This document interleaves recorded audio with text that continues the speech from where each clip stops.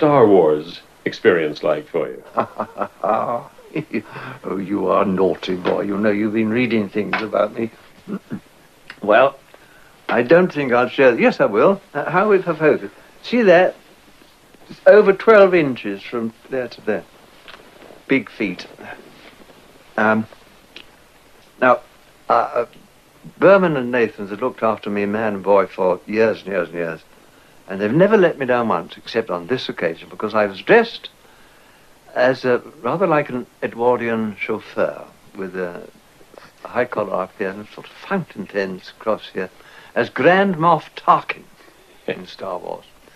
And a pair of boots, riding boots, that came right up to here, tight fitting, you see. Incidentally, I've often wondered what a Grand Moff is. Sounds like something that came out